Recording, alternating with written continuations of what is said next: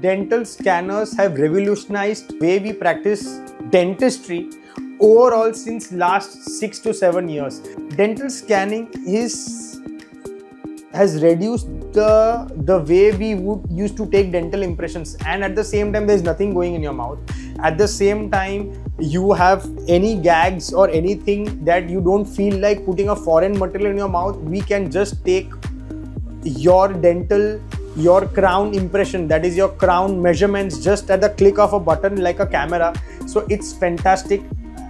At the same time, it is much more accurate because there are a lot of manual errors, right from the material to your mixing to your tray size to everything that goes in your mouth, and there can be a lot of errors when you take a manual impressions. So when you take the manual impressions, we feel, oh, this is not recorded well, this is not recorded well when you pour the cast. At the same time, we exactly have to again repeat if it is not come well. So there are a lot of chances of errors in a lot of stages. In scanning, there are hardly any chance of error. If the scanner is of a good company, if the scanner is well calibrated, if the scanner is, and if the area is well cleaned and seen properly for the crown, for any kind of dental impression for the scanner, I think it is super accurate, where there is hardly anything that goes for repeat, any impression.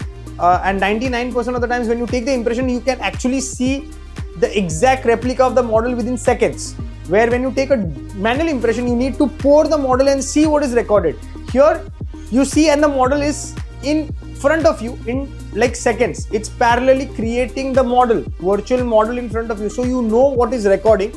That is the reason, if it is not recorded well, you just erase it with the tool and record it again in like 2 seconds. So that's the advantage of dental scanners. It is completely changed the whole dental scenario, the whole way the dental fraternity practices nowadays.